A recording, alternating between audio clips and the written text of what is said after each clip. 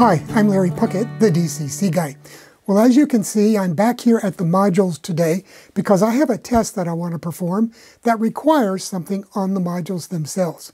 And it goes back to a comment that I got from one of the viewers here, Jason Edwards. And Jason said that he was having problems with his IP digital switch machines creating a short circuit with his PSXX circuit breakers every time that he would try to throw a turnout.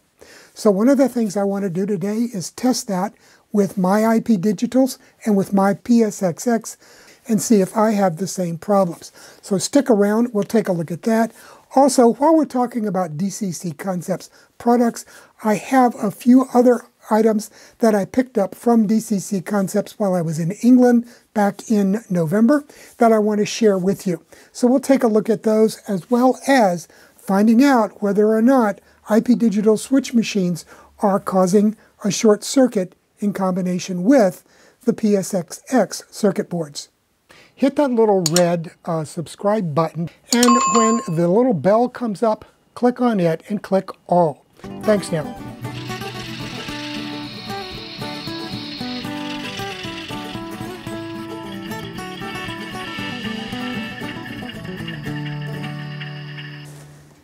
Now first I want to show you what I have set up here for the test. We're going to start, I've got an NCE Smart Booster SB5, and if you remember, I did show in one of my previous videos, and I'll put a link to that above me here, how to convert the NCE power cab to a 5 amp system using the SB5. So that's giving me 5 amps of power going out to the track. Now, in line with that, the power goes out and into one of these DCC Concepts alpha meters. And I did a review on the alpha meter a year or two ago, I can't remember when, and I'll put a link to that. But as you can see, we're seeing 13.76 volts on the going out to the track and 0.26 amps being drawn. Now at this point, I have 8 Soundtrax equipped locomotives on the track. They're just sitting there idling, so they're not pulling a lot of amperage. That's why we're only seeing a small readout right here. So that's 0.27 amps at 13.75 volts, and that goes out through these 2 wires to the PSXX circuit breaker. Now I did do a video review of the PSXX. I also did a review on how to program it, and I'll put links to both of those videos up above me here so that you can take a look at those if you're interested. So the power comes out of the alpha meter and goes into the circuit board here on the PSXX. That's daisy-chained to a second one here. This is the one that I'm actively using. I programmed this to have a trip current of 3 amps. So we're not challenging at all at 1/4 of an amp. Then we have 2 wires here, this green and this red, that go out and are connected to the DCC track power bus. Now I'll also point out, I have 9 IP digital switch machines installed here on the layout, operating the points on the layout. And all of those IP digitals are connected to the same power bus, the DCC power bus. So the current that they're drawing is going through this as well. So we're monitoring how much current the locomotives on the layout are using at any given time, how much power the PSXX itself is using, and also when the IP digital switch machines are in motion, we will also see an increase in amperage as a result of those motors throwing and operating the points on the layout switches. I'm going to operate a locomotive here on the layout, so watch the voltage and the amperage change as the motor and the decoder starts drawing some current. Not much of a change, really. We'll see a slight drop in the voltage, as expected. We've gone up a little bit in the amperage draw. Not significant. I'll bring it back up.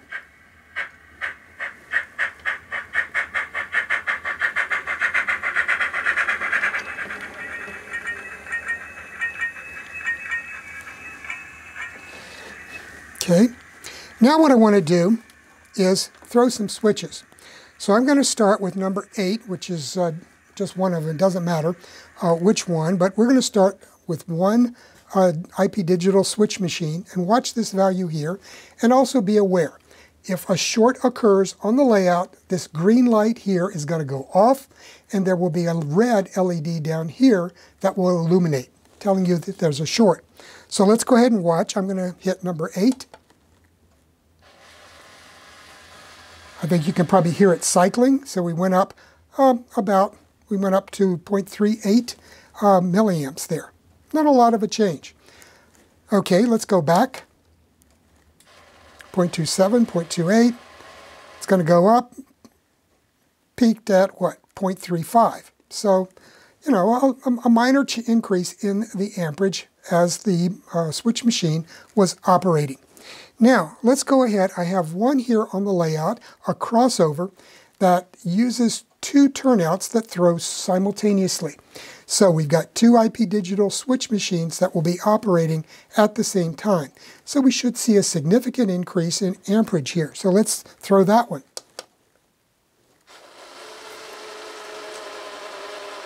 Okay, it's gone up to 0.45 and dropped back down now. Again, we didn't lose anything over here. So, you know, even if this was set at 1 amp, we would not be challenging at all. So I'm not seeing anything at all.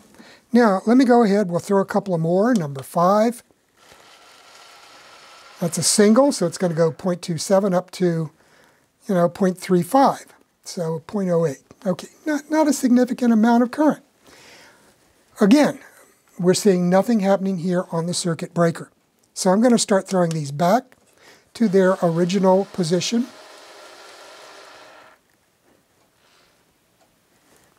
Now what happens with an IP digital switch machine is, unlike with a tortoise switch machine, where the motor actually keeps running but stalls at the end of the throw and keeps drawing power, an IP digital switch machine does not.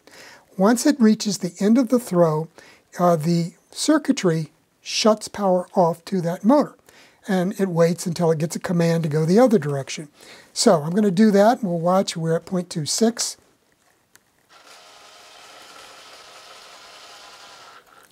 So it's going to peak out at 0.33. So that's about what we're seeing, 70 milliamps, if I'm doing my math right off the top of my head here. And we'll do number 6. And I'll tell you that I have cycled every switch on this layout, every IP digital switch machine, all 9 of them. I cannot get this circuit breaker to trip. So at this point, I can say that at least for the PSXX I have and the IP digital switch machines, I've not had a single problem with it. Now, previously, before I installed the PSXX on here, I had this NCE EB1 circuit breaker installed. And again, never had a single problem with the IP digital switch machines tripping the current. I have a large number of IP digital switch machines installed on the Piedmont Southern layout, the HO scale layout. And again, I have a PSX board on that one. Never have had a single problem with the circuit board tripping.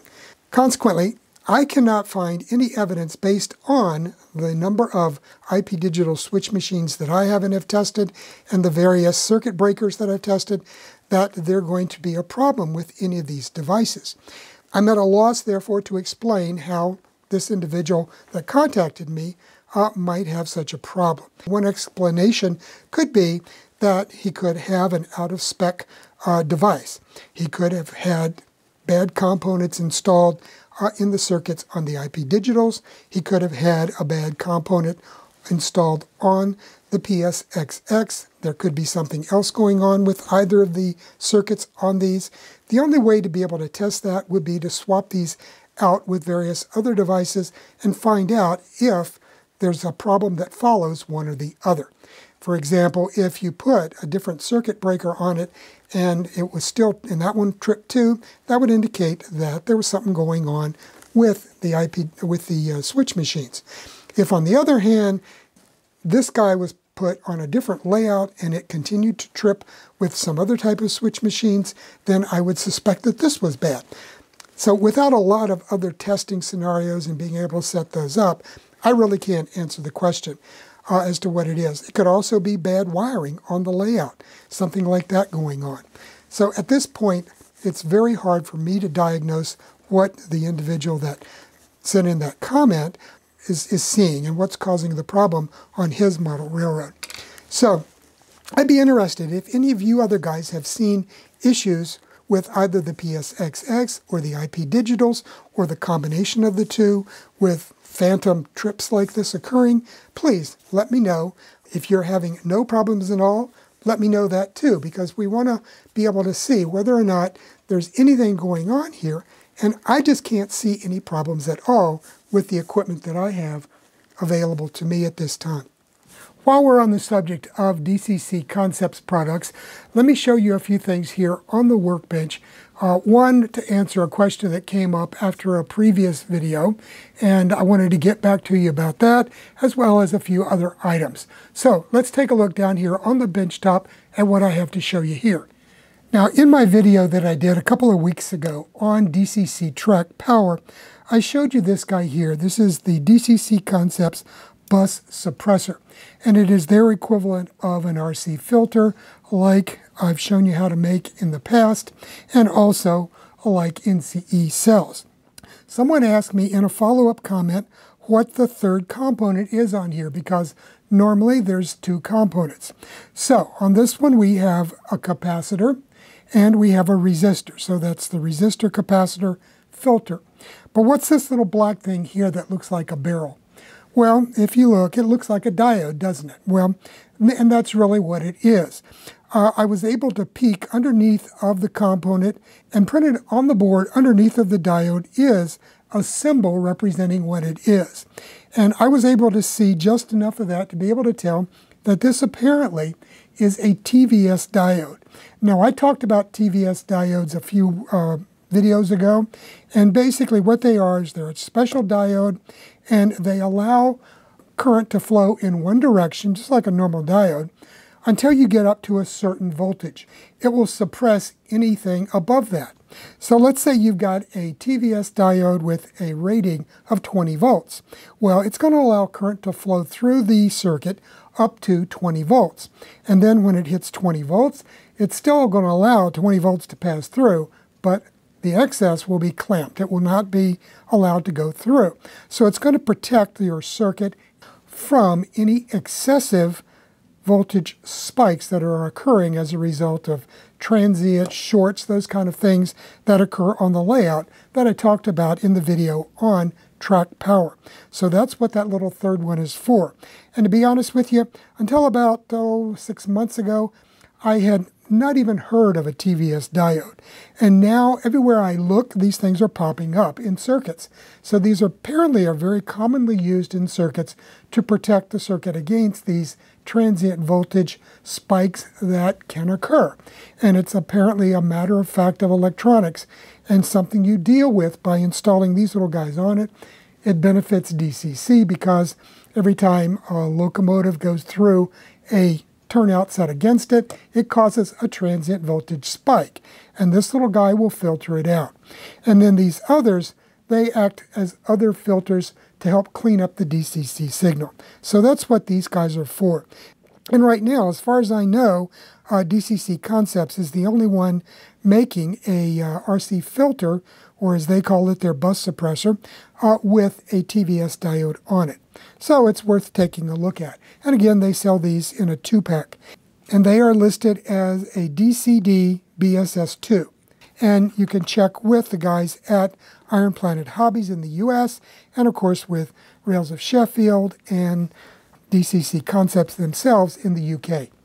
Now, since today we've been talking about circuit breakers and IP digital switch machines and the interaction between them, this is DCC Concepts intelligent DCC circuit breaker designed specifically to protect your DCC decoders when you get a short on the layout. And I talked about this also, I believe, in the video that I did on track power. So you can go back and take a look at that review of it. Very easy to set up. You know, your power goes in here, track power goes out here to the track. It has capabilities for attaching a warning LED. You can have a manual reset switch attached here. And right here they use a jumper to allow you to program the address and some other features of this unit. On this side, they use these jumpers here to establish the trip current. So right now, this one is set at 4.5 amps. You can set it as high as 5 amps. So for more information and to actually download the manual, you can go to the DCC Concepts website. You can purchase these from them, from Rails of Sheffield. You can get these from Iron Planet Hobbies in the US. And again, let's see right here, it is the DCC IPCB. So you can look that up that way. Now, something else that I picked up from DCC Concepts while I was in England last fall is this great little screw and driver set. And they come with 3 of these anodized aluminum handles. It's rotating, got a little rotating end here so that you can hold it and twist at the same time. It's got 4 little rubber inserts for increased grip. And then right in here, there's a little magnet that is inserted in it and allows you to insert a tip in there, and it's going to stay in by magnetic attraction.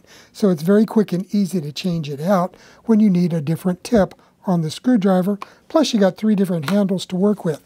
And it comes with an assortment of Phillips head tips as well as regular flathead tips. And in addition to the screwdriver tips, it comes with 3 nut drivers that are really handy. I found these very useful for working on steam locomotives. They're great for the little screws on the drivers.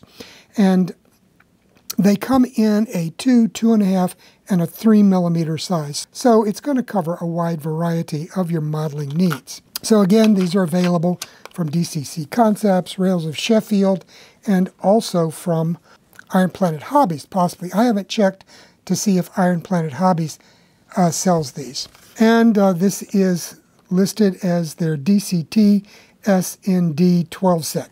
Okay, and finally, one thing that I have also found very useful since I got back is this heavy-duty track cutter made by DCC Concepts.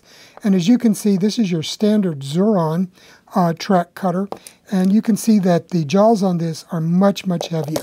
And as you can see, they will cut right through a piece of rail without any problems at all. And it gives it a very nice, clean finish. There's no burr at all on there. Just a little bit on the bottom is all I can feel with my finger. So check out the DCC Concepts heavy-duty track cutters, and those are listed as their DCT-HTC. So heavy-duty track cutters. So that's about it as far as things that I brought back with me. I do have a few other things that we'll be looking at in a future video. But for right now, this is all I wanted to share with you today. Well, that's a wrap for today's video. You know, I was really happy to find out that I could not create a short circuit with the PSX using my IP Digital switch machines, because I've never had any problems with them at all, either here on the module with the EB1 circuit breaker or with the PSX circuit breaker on my larger layout, the Piedmont Southern. So it was good to see that the PSXX and the IP Digitals seem to get along together fairly well. I'm really at a loss to understand, as I said, why Jason was having such problems with his setup. So hopefully it's something he'll be able to debug, find out whether or not it has to do with the wiring, or maybe he's got a bad component on either his PSXX circuit board or one of his IP Digital switch machines. So that's it for today. Have a great week, have a great weekend, and I'll see you here next week with another video from the DCC Guy. Bye now.